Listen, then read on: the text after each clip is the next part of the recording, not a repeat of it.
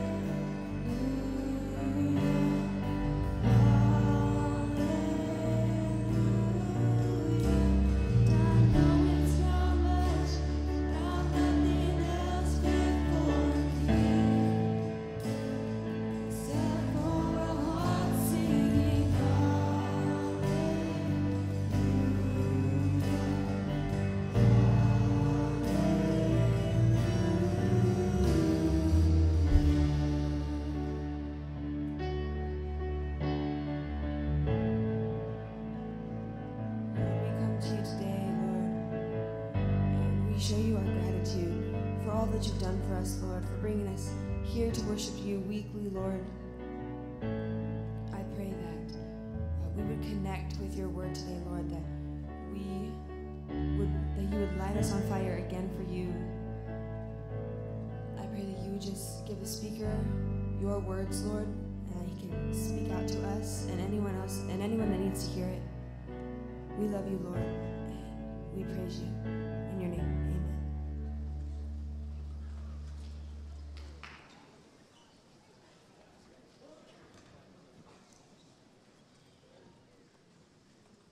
All right, good morning, good morning, good morning. It is great to be here as always with all of you. I'm going to get out of the way of this table. I don't want them to run me over. You guys are doing a great job with that. Well done. Good morning. Great job, worship team, for not just singing and leading in worship, but for carrying a table. It's awesome. They're just good at everything, aren't they? Again, so glad to be here with each and every one of you. What a blessing this time is that we are afforded each and every Tuesday and Thursday without fail. The opportunity to be able to gather together to praise God through song, to praise God through the reading of the Word, and to praise God through fellowship. Of course, we get to hear from our fourth and final speaker in this series that we've been in, Campfire Stories, where we've been looking at different parables. Again, short, small parables that Jesus gave in his Sermon on the Mount, which point towards his kingdom. What it means to follow him, what it means to be a true follower of Christ, what that looks like, and also what the kingdom of heaven looks like. Heard from Jameson White on Tuesday, and he talked about the treasure, right? That Jesus came and he gives us and offers us this treasure, and it's a treasure that we should sell everything that we have, everything that we have ever wanted does not compare to the treasure of eternal life, of entering into that right relationship with our Heavenly Father. And it's not a treasure, of course, that we hide, that we put underneath a lamp or we put underneath a box and we shove into the corner, in the dark corner of a closet and save for ourselves. But it's one that we bring out and we share with the world around us. It's a treasure that we show everyone. We say, look at this treasure that I found. I hope that you find it as well. And I'm pumped for the speaker that we have today. He came last year. He did a phenomenal job. I think this gentleman puts Mr. Nolan to shame in the running department. He's older than Mr. Nolan, and I think he runs just as far, if not further, than him. This man is the man, not just running. He is the man from the pulpit. He's been a pastor for a number of years. He's at Mountain View Church, and he is the head pastor of their Sunnyside location. So you give it up for Pastor Ken Wilkinson.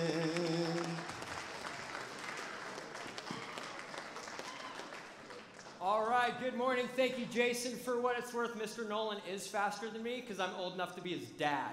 All right? That you can't lie in track because numbers can't be lied about. So my name's Ken. I'm a pastor in Southeast Fresno. That's the part of Fresno that's closest to here. Whenever you're a guest, you always put up a picture of your family so that they don't think that you're a serial killer. That's us.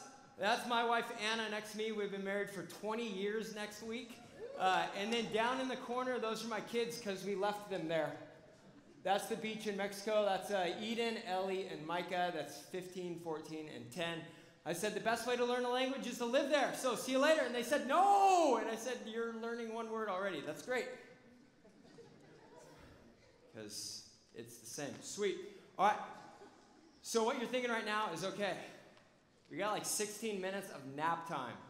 And you're totally right. If you want to go to sleep, put your head back. You're in a good, comfy chair. I was in mine earlier. Just relax. And the reason that we sleep through things is because they don't really matter.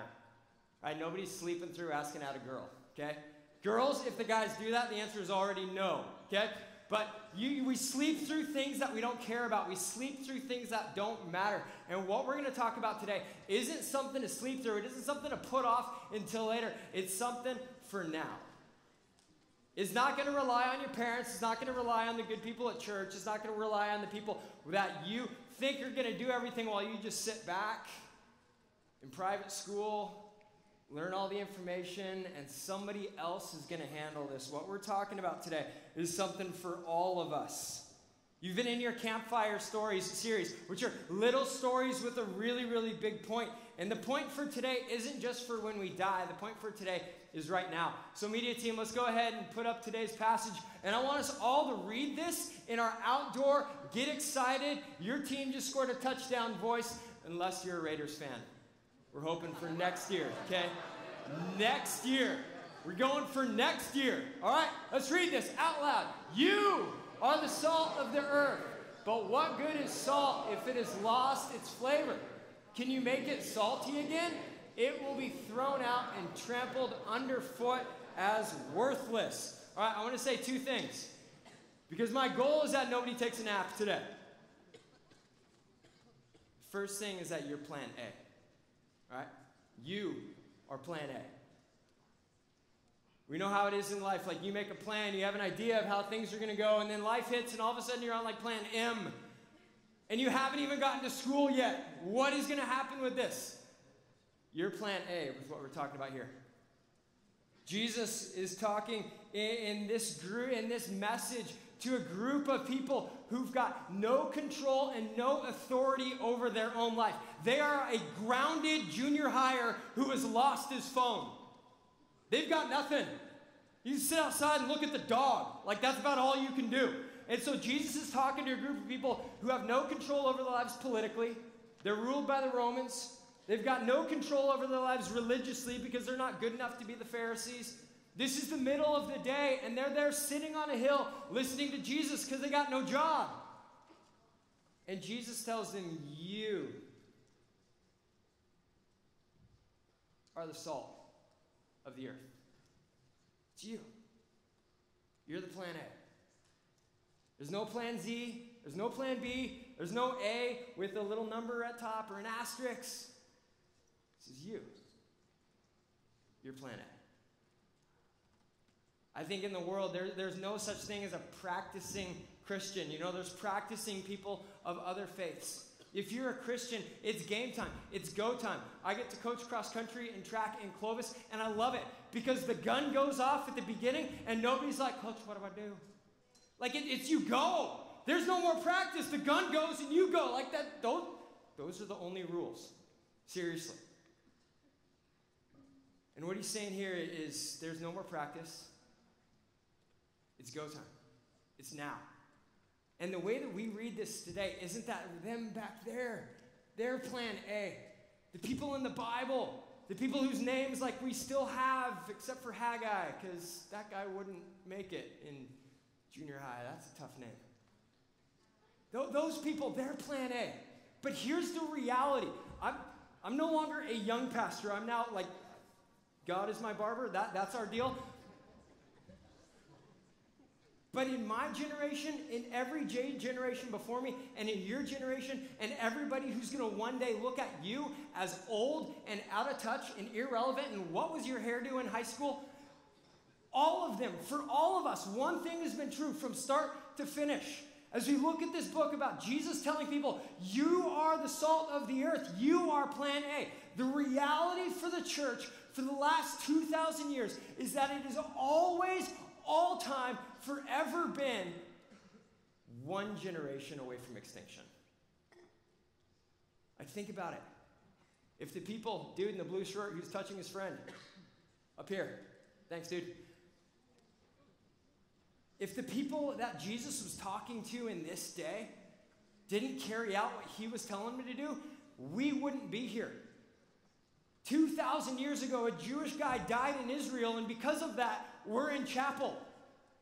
The only reason why that happens is because every generation is plan A. Every generation is God's plan to take broken, busted up people and say, this is the generation I'm going to use to be the salt of the earth.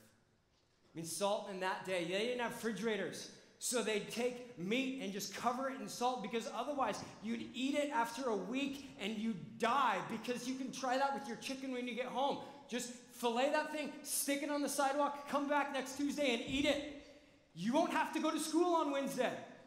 That's good news, but you won't ever do anything again because you're dead.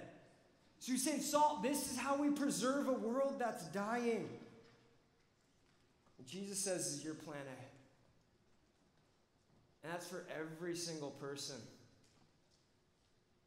who says they're a Jesus follower. And the reason isn't because you're special, right? The reason isn't because you learned everything and you do it all the Bible verses. And if you went to a church with Awana, like you finished Awana looking like a general because you just got stuff everywhere because you know everything. That's not the answer. The answer is something so much better. It's like this. When you and I become a Christian, and if you're here and you're not a Christian and your parents don't know, they just sent you here thinking that this was going to work, but you know you don't have a relationship with God.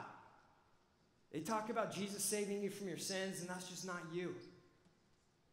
One, you can make that decision today. Two, but when it happens, the thing that makes Jesus followers isn't that they try hard. It's that something happens. We ask Jesus to forgive us from our sin. Our sin separates us from God because God's holy and you and I aren't. And when our sin is forgiven, we can have a relationship with God. And so God's Holy Spirit moves in to you and me. It's the God of the Bible, the God who created the world, the God who lived with human skin on in the person of Jesus, doesn't just walk around healing people and water skiing without a boat. He moves inside of you. And so your life is now filled with God's Holy Spirit. I put the bucket here because I heard if we spill on the stage, Mr. Gossenberger doesn't get paid this month. So the bucket's a good thing. You're filled. The only reason why each generation keeps the church alive isn't because they have good ideas. It's because it's filled by the Holy Spirit. To live on mission. To not practice our faith, but to live our faith in a way that for 2,000 years, and will continue to do so, changes the world. What's the answer? What's the plan? You. You're plan A. And there's no plan B. And the second point I want to make. First one is what? You are plan. That's right. Second point is that as plan A, we're meant to spill. We're meant to spill. Like, this water is excellent. I got it straight from the bathroom. Like, from the sink this time. But you know what's going to happen to this water in a week? Yeah, you is right. But in a month, that's big time, ew. In a year and a half, like, that's another get out of school policy. Like, that's another get out of school plan. This isn't going to be any good. It's like the cup is good. It's going to hold information really well. It's going to know all the things that you know. It's going to do everything that it's supposed to do really, really well. But because nothing flows out of it, this is going to be gross. All of us agree with that. Even the kid who's like, give me $20 and I'll drink that. Welcome to junior high. You're doing a great job. You and I are meant to spill. All right? We're filled with the same thing. But we're not filled just to stay full. We're filled to spill. We're filled for what happens inside of us to flow through us.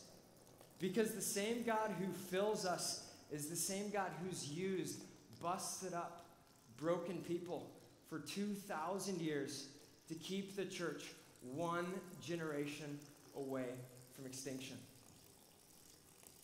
And so there's two ways where we spill. First way is to spill for your generation. The best gift that you can give anyone you know who doesn't know Jesus is to introduce them to Jesus before they're 18. Because there's something about that after 18, people still come to Jesus, but it happens a lot less. The best gift that we can give if you're a practicing game time, I'm on, the gun is popped, I am running Christian, is introduce as many people as you can to Jesus as young as you can. That's how we stay full. Because the same God who fills us is going to continue to fill us so it overflows inside of us, outside of us, to people around us. That's God's plan A. You are plan A, and you are not meant to stay full. You're meant to continue to spill out. We spill for the people that we know who don't yet know Jesus. That's God's purpose for the whole church. So you spill for the people that are your generation, that know you, that don't yet know Jesus. You make a plan, you make a point, you make an effort, you make a destination. This is the event that I want them to come meet Jesus at, or this is the conversation that we're going to have at my house, and I'm going to tell them about Jesus. Not because you're special, not because you're a great arguer and you know how to answer everything, but because for 2,000 years, God has filled his people with his Spirit so they can fill. So that they can be the link that gets the church to the next generation. And the second way we spill is for the world. We spill for the world. Because you live where you live, and I'm not talking about your gated community or whatever. Because your address ends with America. You're one of the richest people on the face of the planet. And there's so many people in our world who don't have any access to anyone to tell them about Jesus. Like, they don't even know there's a Jesus they don't know about. And the way that God uses rich people in the Bible is he fills them, just like you and me, to spill them. They're rich for a purpose. You're American for a purpose. Whether you've lived here for 9 generations or, well, let's see, we got here last Wednesday, so that makes 8 days. You're here for a reason. Not just to know stuff, not just to get bored and fat and happy with knowledge and never spill out ever. But to use your life, to empty your life, knowing that as we empty ourselves, God is going to be faithful to fill us continually. Why? Because he knows better than you and I know that this whole church that you learn about each day is and always has been one generation from extinction. And God's plan to keep it alive is you. To put you on mission.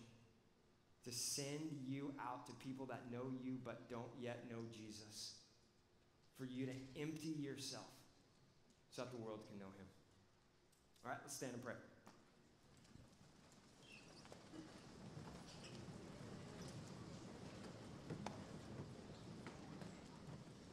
Jesus, thank you that you came to the world to rescue the world from its sin.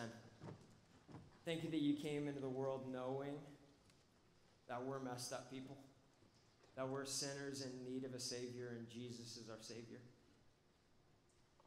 Thank you that you're not a God who just filled up information and kept it in that way. But you showed us how to live, you taught us how to live, and then you gave your life to cover our sin so we could have a relationship with you. If you're here today and you've never made that decision, as you go to small groups or whatever is after this, because I don't go here and I don't know, you need to talk to somebody today. And all you need to say is, tell me how to become a Christian. And whoever you tell, they're gonna know how to lead you through that. And it's going to be the best decision you've ever made, because you're going to find freedom today. You're going to find forgiveness today. You're going to meet Jesus today. And he's going to save you from your sin and change the direction of your life. And if you're here and you already are a Christian, I want you to think of the people that you know who don't yet know Jesus. And I use that word "yet" intentionally, because you are the answer for them knowing Jesus. You're plan A. You're the answer for God's church always being one generation away from extinction. So I want you to stretch out your hands today like you're catching something. Jesus, fill us with faith today to know that you didn't make a mistake with us, that we're not just bench players who are never going to do anything, but we're men and women active in your army, active in your cause, active in your mission to rescue and redeem the world. Fill us with faith today to know what that looks like for us and to act on it. Not just to be filled up with information, but to be tired from spending our lives seeing you proclaimed in every tribe, tongue, nation, and friend that we have that doesn't yet know you. Use us today. And in Jesus' name we pray. Amen.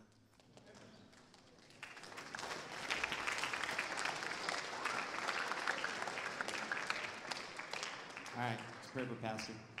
Lord, again, we are so blessed to be at a school where we have this opportunity. Again, it was mentioned in Pastor Ken's sermon that we live in the richest country in the world, the richest country that has ever existed. Not only that, but we are blessed with the opportunity to praise and worship you without threat of physical harm and really any form of harmful persecution, Lord.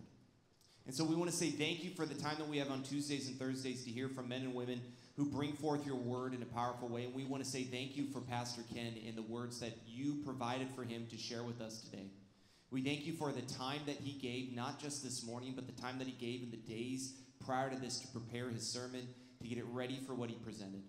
Pray that you be with him in his home as a father and as a husband, that he's both loving and caring, but also that you give him the authority to be the leader in his home, to guide them to follow you more faithfully, and that he is that man as at home as well as he is at Sunnyside, Mountain View Sunnyside, leading the church. May you use him in a powerful way, but first and foremost, may he follow you in your guidance in his life. May you direct him in everything that he does. I pray this in your name. Amen. Thank you. All right, so you can all pop squat real quick.